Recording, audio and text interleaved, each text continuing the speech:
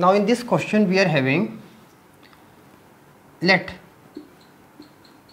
fx is equal to cos raised to power 5x dx. Sorry, fx is equal to cos raised to power 5x. Then f 2 pi minus x is equal to cos 5 2 pi minus x. This is equal to cos 5x.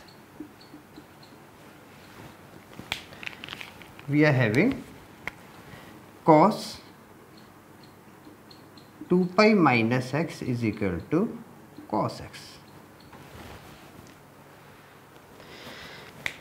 Now integration of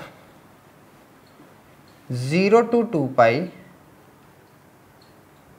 cos 5x dx is equal to, now 0 to pi with 2 cos raised to power 5x dx. Now what we have used, which property we have used?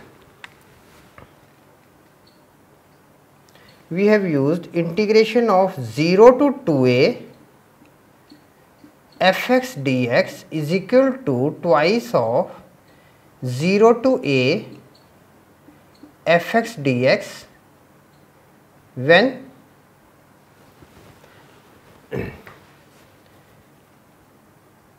f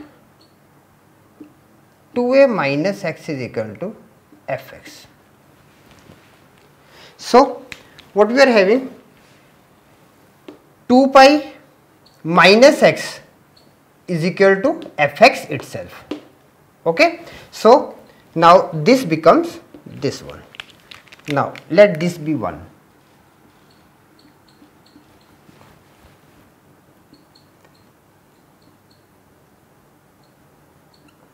Zero to pi cos 5 pi minus x dx. Again, which property we are using here? 0 to a fx dx is equal to 0 to a fa minus x dx. Now again this property used here, so the result becomes now 2 0 to pi minus cos 5x dx.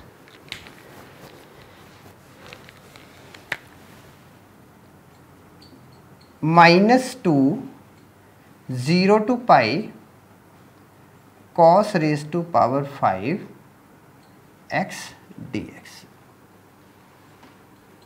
Let this be 2. Now we are having two equations, this one and that one. Now adding 1 and 2,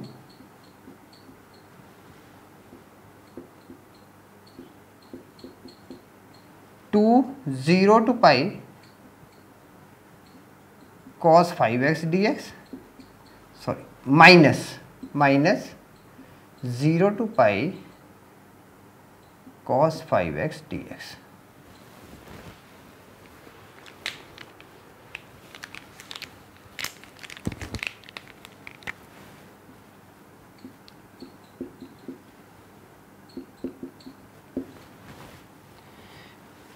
Hence, integration of 0 to 2 pi cos 5x dx is equal to 0. Answer.